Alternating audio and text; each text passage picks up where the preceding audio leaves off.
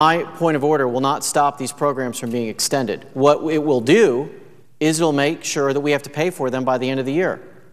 A novel idea that we actually pay for a program. So we look at programs that we have now, perhaps, and we cut other programs. Do we not think that there's some inefficiency in the administration of the federal government? We had a proposal that we tried to pass last year to require all the agencies of the federal government to cut 5%.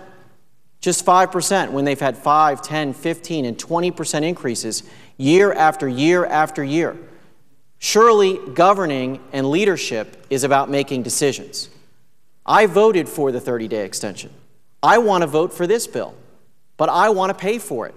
I want to make sure that we're not borrowing money from the children and grandchildren of Florida and America to pay for this bill. I want to make sure that we're not going to be paying interest to the Chinese to pay for this bill.